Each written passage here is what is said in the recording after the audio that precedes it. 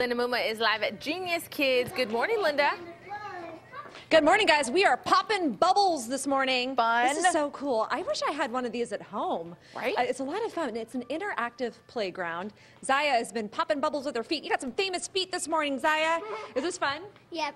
It's a lot of fun. And okay, so the bigger the bubble, the more points, right? Yeah. Okay, so what are we doing? Which bubble are we going for?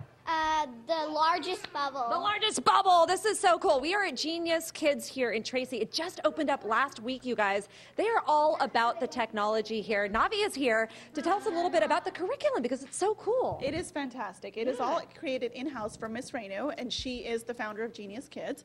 And so she uploads our curriculum for us, and we have our interactive smartboards that you'll see shortly. Yes. This is one of our favorite pieces on the floor here, though. We created an indoor Mine playground too. for the kids. Tracy gets hot. We don't want these kids outside. We don't want them Yeah. getting heat stroke. So for us, we wanted to create a space for them to just burn off a little bit of that extra energy. Okay, So spoken like an RN too, by the way. Navi's an RN. She used to work with Tracy Unified, so I see a theme here. Safety.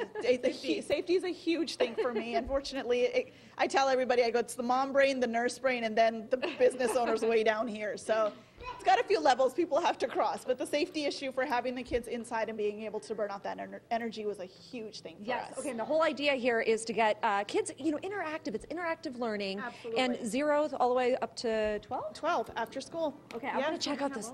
Yeah, I want to check out the smartboard technology. So we're just going to head on over into this other room. Let's follow Marshall. Come on, Marshall. Let's check this out really quickly because you're showing me how the students can learn about shapes. They can learn about different cultures and geography. This is so cool.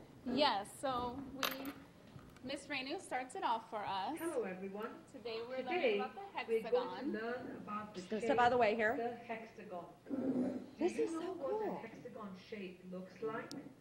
And then we want to interact with the children, get the children up here on the stage. I know, I love this. Because they also focus on public speaking as well, you guys. So there's a lot of elements here, a lot of cool technology, and then just a lot of learning that's going on. Just opened up last week. They're going to have a grand opening ceremony and opening house this weekend, so we'll put the information on the screen there for you. We'll send it back to you in the studio. Awesome. That is so cool. Popping the big bubbles. Thanks, Linda. The dating scene is catching